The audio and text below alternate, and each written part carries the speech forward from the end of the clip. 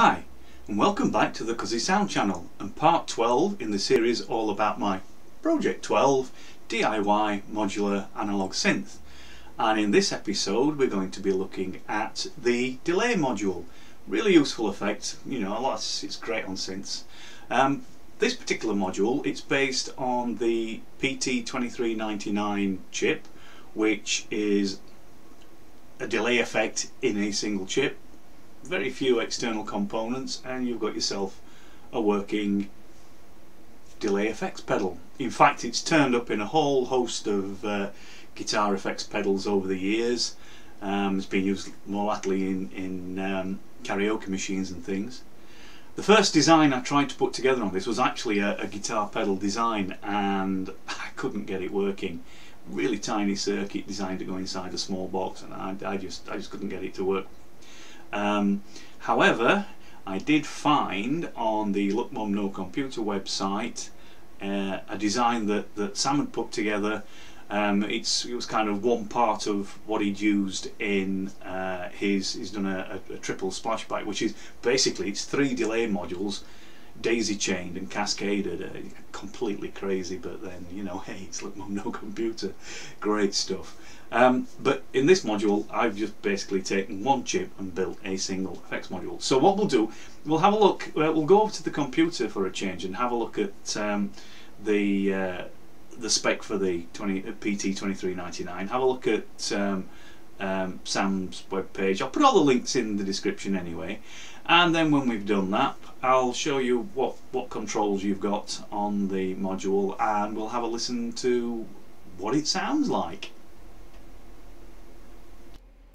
This is the data sheet for the PT2399.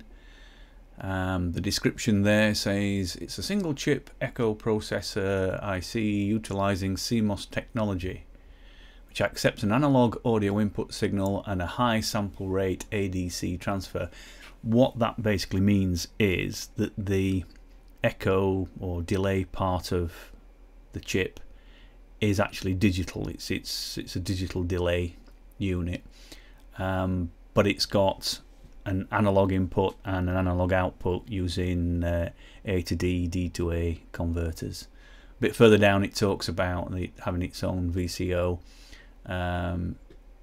so you can easily change the VCO frequency by changing resistance, which gets you your different echo or delay times. So the applications here, karaoke, mixer, etc, etc, are what we're interested in. A musical instrument effector. I like that, an effector. Scroll down a little bit, and that's the block diagram of the chip itself, which, unless you want to get really nerdy, we don't have to worry about. And what we are more interested in is an application circuit, and this is the application circuit that is suggested to build your own echo effects module, unit, pedal, whatever you want to call it. And as you can see, you've got the 16-pin PT2399 chip here, and then not that many external components, all of which are either resistors or capacitors or potentiometers. Another pot there. So that's it really. So very simple, very easy way of getting yourself a delay module. So that's the chip itself. This is the Look Mum No Computer website. I'll put the link in the description, as I said, and this is his 2399 3x splashback project. So this is all about that particular system. As I understand it, you can buy a kit, or where you get the panels and everything in his Cosmo format, and build your own triple splashback.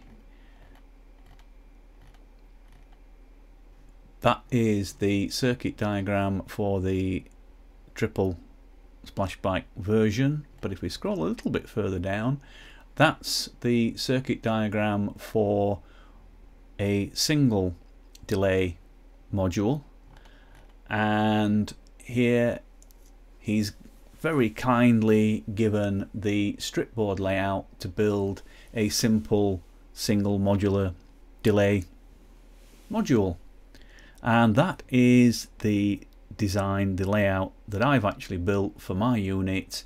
And yes, that one did work first time, so yeah, it's great. Go and check out this Look Mum No Computer website. There's quite a few other projects on there, and Sam is really good at sharing his ideas and his designs with the community. So you can if you want to, you know, take these out and buy his kits and put them together, that's great. If you want to have a go at building and adapting your own, then he gives you all the information you need to do it. So yeah, that's the one that I took, that's the one that I built. So let's go and have a look at it and hear what it sounds like. Before we start, I'll talk you through the patch that we've got set up, and just for those of you who may be interested into how I'm generating the sound that we're going to be playing with. So the sound source is a 4046 VCO, just a single VCO. The CV input is coming from beat step controller. The output from the VCO is going into a VCF filter. The output from and that is just set up, there's no CV control on that, so that's not going to be varying, that's just a preset filter setting. The output from that is then going into a Vactrol, and the output from the Vactrol goes to the PT2399 delay. The output from the delay goes via the mixer and out to be recorded. The gate signal from the beat step, I'm putting it into the gate buffer. It just boosts it a little bit, so some of my systems struggle a bit with the lower voltage that comes out of the beat step. So then I take the gate signal and put that into the trigger on an envelope. The envelope has got a small amount of release and a small amount of attack set on there, and then the output from the envelope is used for the CV control on the Vactrol, and that's about it really.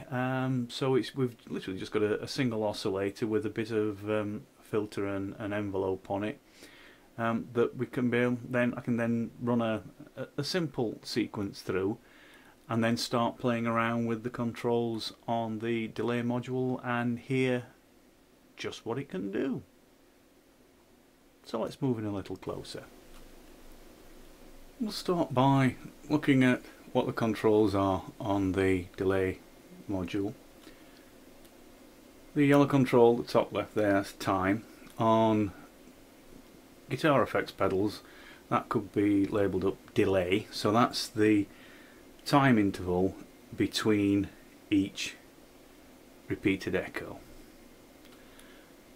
Feedback, the green knob there, on some pedals that would be labelled repeat, so that's controls the number of times that the output signal is fed back to the input signal, so the number of repeat echoes that you will get. Mix, in the fully counterclockwise, that will be the dry signal, so that's the input signal without any processing. In the fully clockwise position, that will be the wet signal, which is the processed signal with the delay added, and then somewhere in between we'll mix in an amount of dry and an amount of wet, so you can vary how much of the effect is applied to the signal. Now, what wasn't on the original design by Sam was this bypass switch, but on my Mammoth module, a distortion module, I put a bypass switch on that, and it was useful to be able to switch it in and out on the fly, so I thought I'd do something similar with the delay. Unfortunately, I need to think again about how I wire up the switch. I think I oversimplified it a little bit, because when I switch it to bypass, which should simply put the input signal to the output socket, it actually just cuts the signal off altogether. So I've either got a process signal or no signal at all.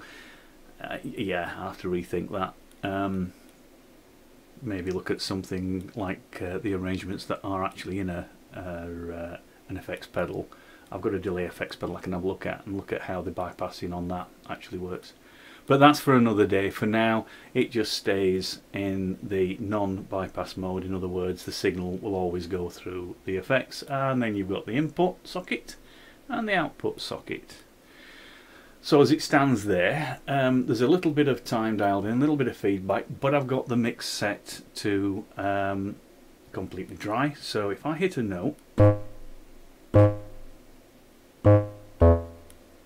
that's a dry signal.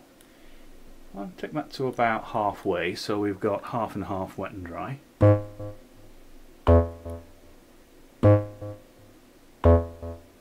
You should hear that we've got some of the effect coming in there, a bit more.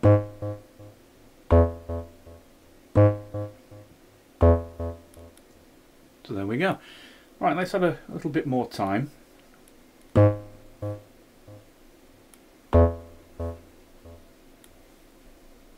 bit more.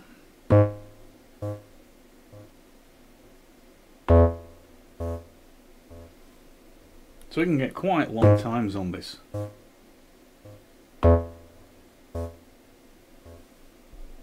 Let's take it back down a little bit more. Right, let's bring a little bit more of the feedback in.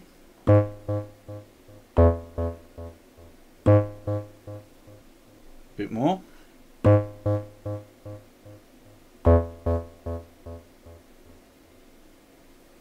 Tell you what, let's turn it down a little bit. Let's run a simple sequence.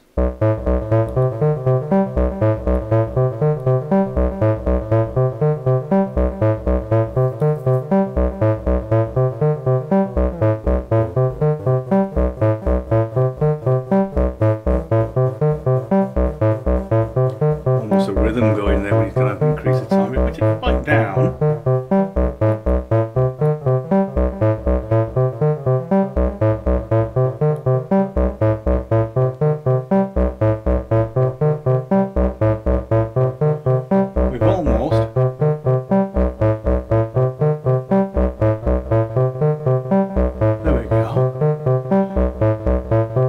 That's borderline between delay and reverb. But let's take it. So there you go. That's the dry sequence. It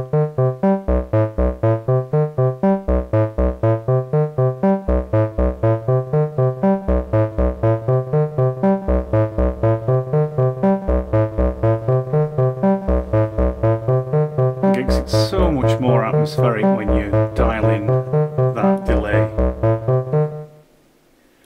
Okay, in a moment, what I'm going to do, I'm going to run a sequence and demonstrate what happens when you start to take the controls to the extremes, and you kind of get some real kind of crazy feedback going on. But before I do that, I've shown you the simple layout that Sam shared on his website on the Look Mum No Computer. So follow that link, go and have a look at that, and it's a fairly straightforward circuit to follow. The chip, as I say, is certainly in the UK, it's around £1.50, really cheap. So it's a fairly simple layout. The components are really cheap. You don't have to put the bypass in, and particularly if you, like me, you don't really know what you're doing. But even so, it's a very useful module, and it can make a world of difference to the sound of your synth. So yeah, go on, have a go, build your own, and you can do some crazy things like we're about to hear now.